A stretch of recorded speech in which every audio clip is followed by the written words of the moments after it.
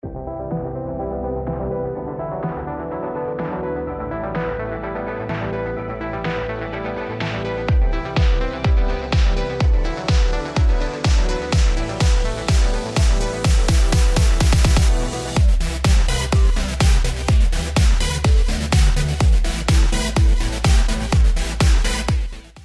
is going on, guys and girls? It's the Short Bear, and today, as promised, we're going to talk about WKHS.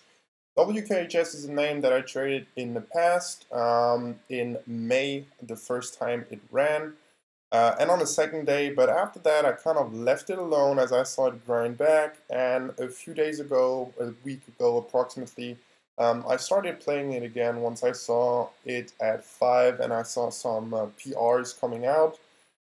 So that's what we're going to talk about today, exactly how I approached it, everything going over the fundamentals, the technicals, the news, and the volume analysis, and how that all came together to create my thesis, and how I traded it basically from there on.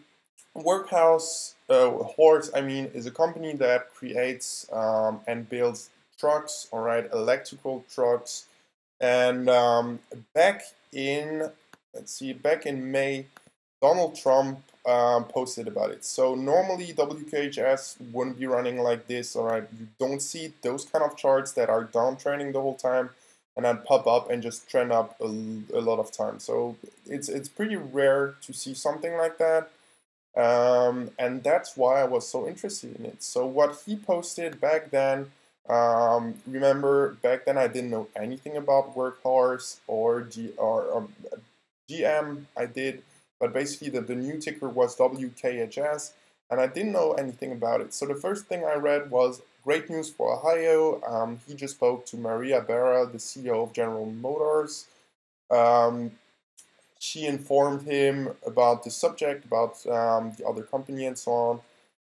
And he said this: so General Motors will be selling their beautiful Lordstown plant to Workhouse. Their plan is to build electric trucks, and GM will also be spending blah blah blah in Ohio. All right, so the real news was basically right here. So GM has a plant, the Lordstown plant, and the problem with that plant is that they sold it or have the plan to sell it because they went into bankruptcy in 2009 and don't want to do the same mistake. So that tells you a bit about the whole plant.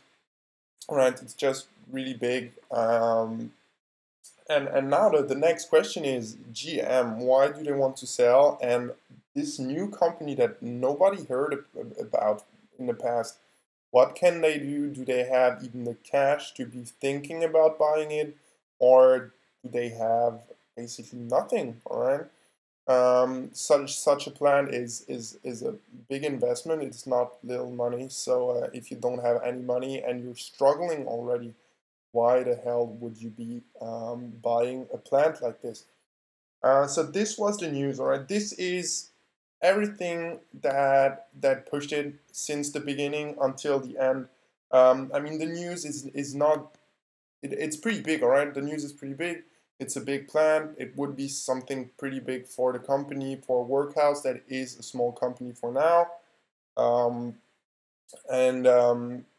yeah, it would be a pretty big deal, but nothing to send it up that high, all right? Nothing like that. So the real catalyst is that Donald Trump talked about it. That's the real thing. So now that we saw the tweet, I'm gonna show you a few examples, a few news articles that I read back then, which I also highlighted for the biggest things that I want to go over. So this is the chart, all right, of Workhouse Horse.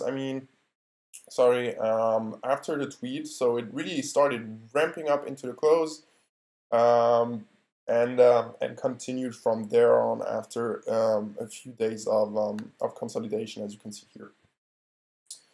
So the shares, so it started trending up.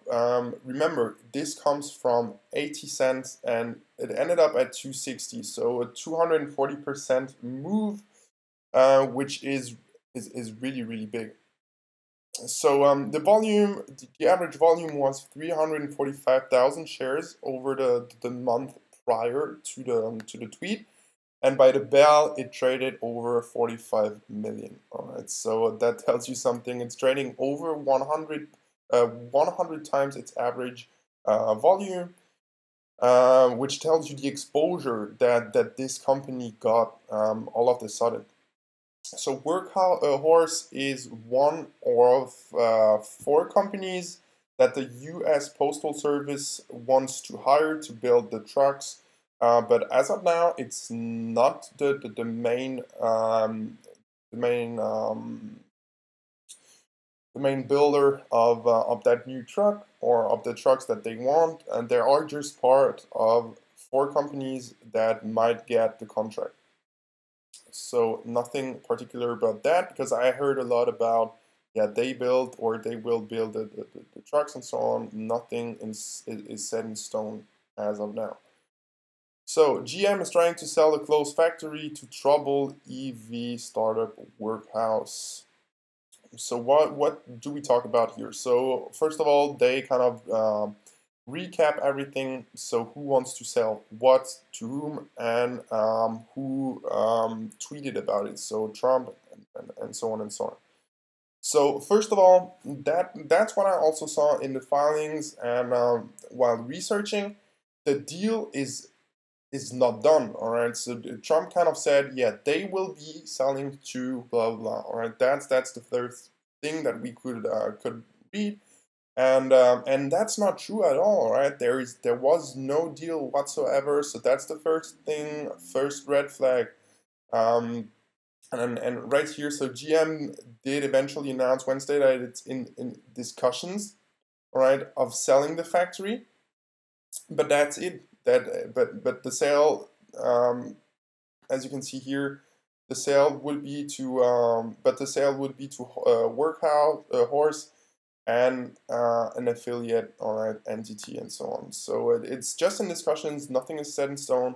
The factory measures 6 million square feet and sits on 900 acres. And let me tell you, that is really big, especially for Workhorse. I'm going to show you the financials just after, and you're going to get the idea why they can't afford this. So it's a huge plant, right? And Workhorse doesn't or didn't build a lot of trucks. So the question is, why would they want to do that? Is everything built upon the idea that they will get the deal from the Postal Service? It's just a lot of speculation about the whole thing. So one reason for the holdup, for the wholesale and so on, is the financial problems, as they see right here. You're going to see right here. So the company has never been profitable, ever. That's the second red flag. It reported a 36.5 million loss last year, and the annual sales dropped from 10 million in 2017 to just 763,000 across 2018, and it had only 1.5 million cash at the end of the year. Now, a plant like this costs a lot, all right? Just a really big amount. So there's the question, how can they afford this, or how could they, all right? And the simple answer for me is they can't. They can't until they prove it otherwise. Now, the next thing that they did to stop the bleeding is make a deal with the devil, basically. So there's a hedge fund that is named Marathon Asset Management, and what they do is, for distressed company, they make basically a really, in my opinion, a really bad deal, all right? And the companies have a hard time to pay everything back and so on, but it's basically the last thing that they can do before going in bankruptcy, basically. So they have basically nothing they can do. So that's what they did, all right? And Marathon investment was basically 35 million in financing that Workhouse is using for all of his assets, all right? So the plant that they want to buy, or at least how he says it, how Trump says it, is used by GM to make the Chevy Cruze, and it has 4,500 employees. Now remember how much money they have, all right? 1.5 million in cash at the end of the year of 2018, and they only have basically up to 35 million in financing, but they owe a lot already.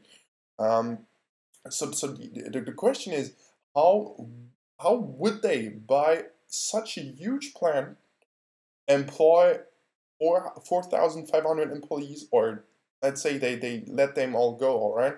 They still have to pay new employees and so on and so on. So it's a lot of speculation. They don't have any cash to buy everything or anything, and yeah, there are a lot of questions. So at this point, I'm seeing a lot of red flags. So they don't have any money. The loss increases. They don't have a lot of assets. They have no cash on hand. The deal is far from being done.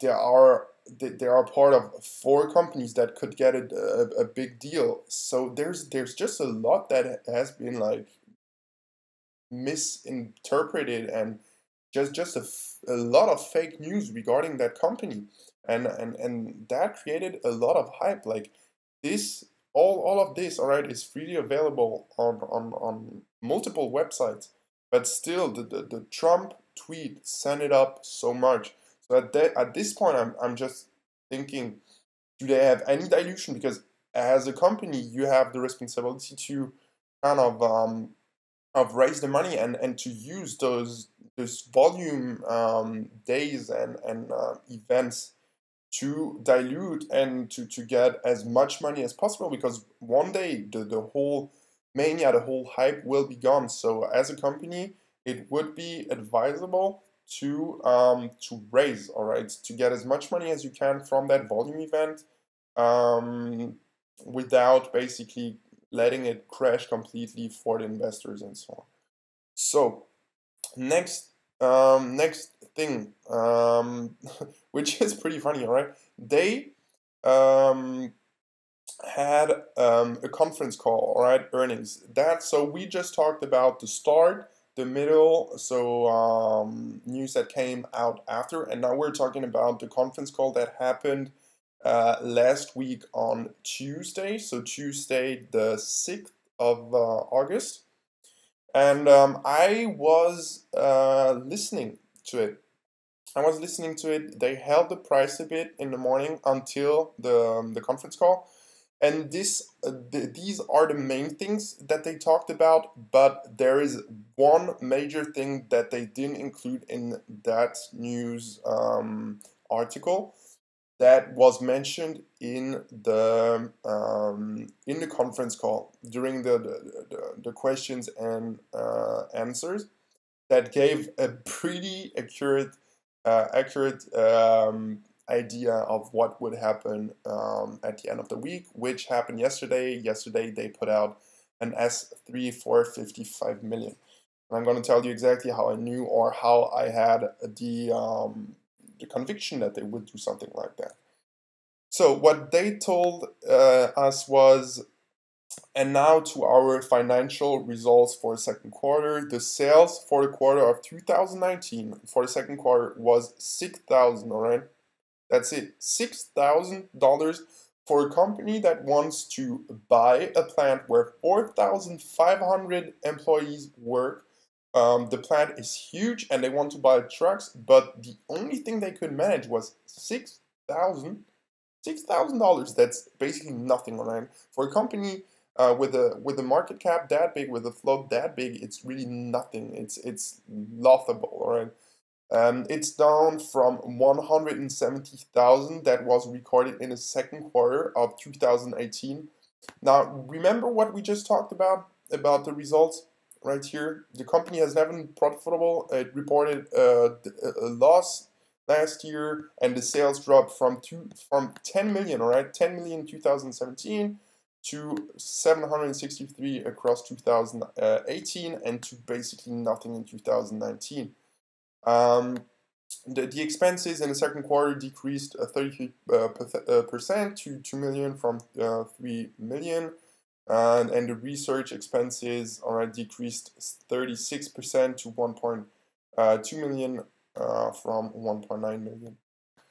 All right, so what they did is they gave the expenses decreased, all right, because they just don't have the money to spend it. They don't have the money to spend it. They don't build a lot of trucks. Trump said that they build great trucks and a lot of trucks.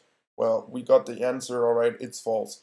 So now we know, first of all, they didn't sell it, so that was false. They don't build a lot of trucks like he says. They don't have the cash that he says they have. They just don't have, they just can't buy it. It's just not possible, right? So at this point, I'm thinking every single person out there that watches CNBC, that is a Trump fan, etc., etc., they will all buy, and someday it will come crashing down, and that's where I want to attack it. So, I did my research. All right, I did my research. Those are fundamentals, and as you can see, it's pretty big. So WKHS has an OS of outstanding shares of 65 million. They had 3 million in cash at the end of March 2019. And remember, they were in a deal with the Marathon Asset hedge fund, all right, to get up to 35 million. But they still only have 3 million in cash. Their cash burn is right around 400,000 per month. So as you can see, they don't spend a lot. They have cash for 8 months or something. And as you can see, they just don't have any kind of money to pay employees. They burn cash every single month. So the dilution on WKHS, they had 7 million warrants at 125. They had 1.14 million at 121. They had 8 million at 125 and 2.6 million at 528. They also had an ATM. I believe it was 25 million at the start and 15 were left. And they also have a loan with 10% interest to Arosa, which is the biggest warrant holder. Arosa is kind of is in a deal with the marathon agreement. And the news, as I said, utter bullshit. No deal in place yet. Just talk. They have $0 to buy the land.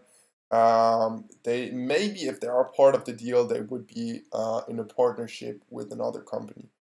So as you can see, we have a ton of dilution, but still a lot of volume. It's moving up, and I'm just thinking at the point where everyone realizes that this company will not buy it, that the Trump news is gone, and so on and so on, and the price is at $5, or at $5 from 80 cents. This will come crashing down because the warrants holder, once they kind of notice, right, the company won't make it, and we have still warrants, and the price is at $5, they will dump as much as possible before the company completely implodes, basically. All right, so now to the trades. Now that I know that, I'm thinking to myself, I want to attack it, but I don't want to be too aggressive because still people believe in Trump and so on, and that's what matters. All right, we have seen stocks just continually ramp up and go further than everyone thought. So at this point, I'm just searching for the best point of entry to attack it. One sec.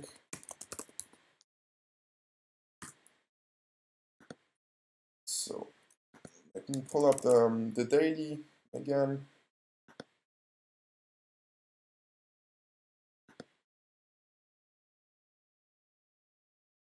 All right, so the daily, at this point, I'm just thinking, where can I attack? All right, this one, those days here, I'm not attacking. We have a few reasons why I didn't attack. All right, the only volume day was this one basically, and this day is kind of a bounce day. All right, maybe for a late day fade or something. But from this point on, I'm looking for a few things. I'm looking for increased volume. I'm looking for a retest of resistance or a parabolic.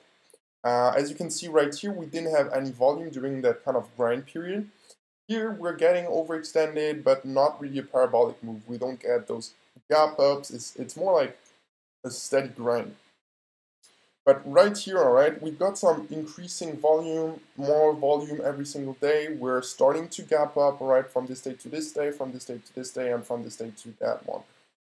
So at this point, we're really getting kind of overextended. We're getting further and further away from this support and this support and this support right here or here. And the volume is as big as basically this breakout day, and nothing will kind of get over the volume on that big first day, but that's not what we're looking for. So at this point, at $5, I'm thinking this might actually be the day, all right? And as you can see, that's when I started shorting. So this was the day that we gapped up a lot, and just prior to that, we got a big selling candle pre-market. So at this point, I'm thinking either they are starting to unload, there will be some massive panic, or they are starting to kind of, they want the price down. So with as less volume and capital requirement as possible to get a better price to really accumulate some more shares. So I tested it, got a short in here and covered as I saw it move up. All right, no way I'm holding that. They are accumulating and moving it up. At this point, I'm looking for exhaustion, and I'm looking for either volume or a failed breakout. Nothing here, all right. We got over that area, pullback, test, and really just through it, retesting the level, holding, and same thing here, breakout, no rejection. But right here, we tried to break out, reject, bigger pullback on some more selling volume here. Yeah, so we tried to bounce that candle, that green one right here, and we failed. So at this point, we're making a lower high. So I'm entering right here, thinking, all right, I'm gonna cut it over the highs, and I want a deeper pullback to the support area. So we've got this one, but as you can see, we failed it right away. So the next area of support and interest is gonna be this one. All right, so the previous resistance that turned into support, we tested it, panic under, got back up. So I'm thinking, all right, we're retesting this kind of level, holding it, and we held it in the past, and I just want to cover. So I covered, and at this point, I'm looking for a reshort, so a bounce on the bigger time frames. This looks like one single drop. Lower volume on the bounce, as you can see, whoops, right here, the volume decreased a bit, and then we get this selling candle right here, reject on bigger volume right here. So I'm thinking I want to re-enter, I re-enter, I saw some panic, and I'm thinking maybe we will retest that previous low that held before, and also basically that whole level right in here. So I cover half right here, looking for support and so on, thinking, all right, I'm going to take this panic as a signal to exit. So I get out right here, we get the second wave down, and I cover everything. So at this point, I made everything back from the morning, so the morning losses, and I'm up nicely on it. Not too much, not a home run, but just a basic hit. At this point, I'm waiting for further consolidation and maybe a breakdown towards the close, but we didn't get that. So we get a steady grind, as you can see here, retest kind of this area right there. Breakdown here in the afternoon, but not. So as you can see right here, we got this kind of support area, break under it, but as you can see, like the volume here is nothing compared to the dumping volume in the morning. I'm thinking maybe I'll trap this into the close, and that's what we saw, so I didn't attack it at all. Next chart. This is, I believe, this day. So let's see on the chart. It's not this day. This day I completely missed. I just didn't watch it because I didn't get what I wanted the previous day. No panic into the close, nothing.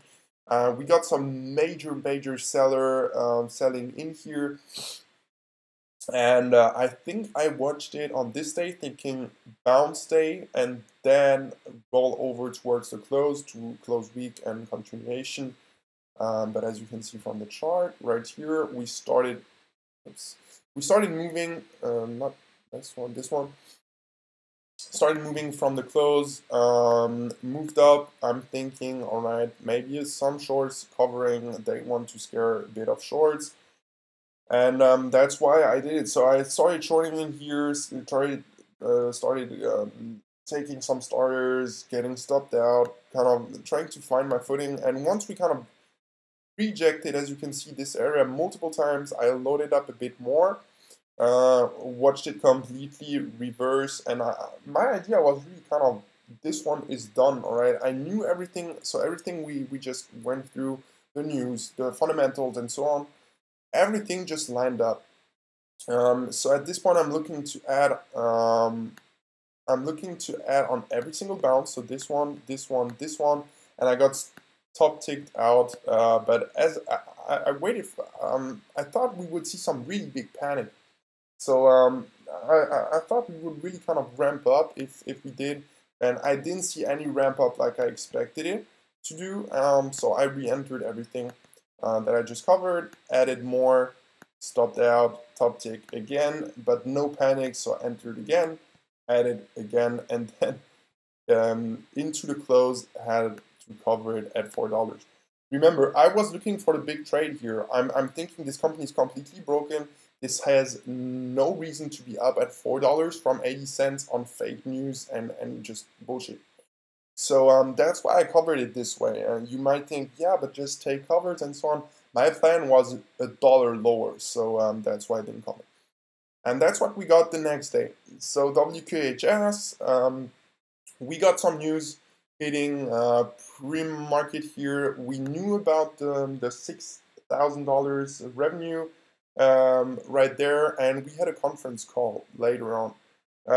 So that was really nice because the conference call holds the stock most of the time, and you can really kind of start in once the conference call is beginning, and once it's done, usually they crash down. All right, so there's nothing new just appeared. So at this point, let me show you the daily. We are on this day right here. So we get a big gap down from $4 to 350-ish. And at this point, I'm looking for the same plan again. Scaling, bigger size, stop at basically break even-ish. So this one was in pretty big. All right. I was nervous right in here on this candle because it almost stopped me out. My stop was right around 380, and we got some pretty big and fast candles. So starting in pre-market on the bounce, I wanted a bigger bounce, right, towards 370-ish. But we were super heavy right here, and we learned that like the revenue was like 5% of the last time we got news about it, so 5% of the previous revenues. So I started in, we got a pop towards the open, added even more, and then the open came. We flushed down under the lows on bigger volume, as you can see right here, which is pretty common, or it's nothing huge or something. It's pretty normal to get the biggest volume at the open and then pop right away to get the weak shorts out over the highs, basically taking the stops. But we stalled right away, and like the second candle, you can't really see it. This one, right? Look at the volume. Just pretty much no continuation, no follow through to the upside. And at this point, I'm thinking either they rip it towards my stop or they dump it. So what I did is I lowered my stop. I added big here, thinking, you know what?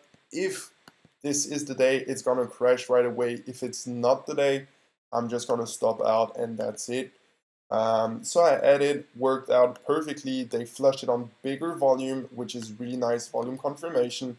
And then on this bounce, I'm looking for lower volume, all right? I don't want the same volume and then reclaim. I want lower volume. So look at that volume, perfect. Small buying volume, so I'm adding even more, thinking low of day flush coming. And then they kind of consolidated right here. And then as you can see, something happened here. So what they did is they ripped it up over, whoops, here, over the highs, so over those highs, over those highs, over those highs here to get the stops. All right, so the stops here. And then boom, big selling volume right away. All right, that's this candle, as you can see. Big selling volume, flushing right away towards the lows. So at this point, I'm just super confident. All right, I'm thinking this one has just, all right, the entire company, the entire deal that was presented before is bullshit. The fundamentals say dilution like crazy. And we get this new piece of news, all right? We get the bad um, the bad revenues. So at this point, I'm looking for a big seller on the tape, and I'm seeing someone. All right, I'm seeing someone just they're trying to kind of get it back up, at least in this range, right? So a bit more up, but every time we try, once here, just smash back down. This one smash back down. So at this point, I'm thinking, you know what? If there's really a big seller, if really this one is done, and the conference was nearing its complete end, they are gonna start selling like crazy. All right, so I added big. All right, I doubled up right here, thinking if I'm wrong, I'm gonna stop out half here. All right, over those highs. So the big seller, I'm risking off the big seller, and the rest just right here. And my average was just basically here. So my average was here, I think, right around there, judging from my entries here. And this one is just a few cents. So I built a pretty big position and instantly flush. There I was up pretty big, all right. I covered, I think, a bit more than a half. And then next flush, cover down to 1/4. And I'm looking for either just something just crazy to cover, or I'm looking just to hold my core for the end of the day and add back to it. So that's what we got. Tried to add with a tight stop to get the biggest size as possible. Didn't work out on this one. Covered some, added it back here, added more and more, and my stop was gonna be just over here. And as you can see to the right, I got stopped out during the afternoon at $3. Just it's part of the game, all right. It didn't flush towards the end of the day, but as you can see, it got to 330. So I'm really happy about the stop out on this one. So this is the whole story about WKHS. As you can see, it's a lot that came together, and that's how I do it with my conviction trades. I need to know everything about it, everything people are thinking about that stock, and then everything just comes together. The news, the fundamentals, the technicals, and the volume analysis. And yeah, once everything comes together, you make your plan. You try to get in with the best risk reward you can. So on this one, I had, I think, 20-1, and you just let it work. All right. And the best lesson you can learn from WKHS is, all right, it takes a few tries for some plays. It takes a few tries. The important thing is not to use your whole capital at once and kind of be stubborn because you think something will happen right away. As you can see, I had to trade it 2 days prior to that, where I made, on this day, I made a little bit of money. And on this day, I think I ended up maybe, I think a little bit in the red on this one. All right, so I ended up in the red, or at least like kind of break even for those 2 days. To nail the big trade. So be patient, trust your process, trust your training, your plan, your analysis, and hit it. All right. If you have any questions, please ask in chat. And I'm gonna bring out a new video really soon talking about another ticker. So I hope to see you soon and in chat, and I'll see you in the next one.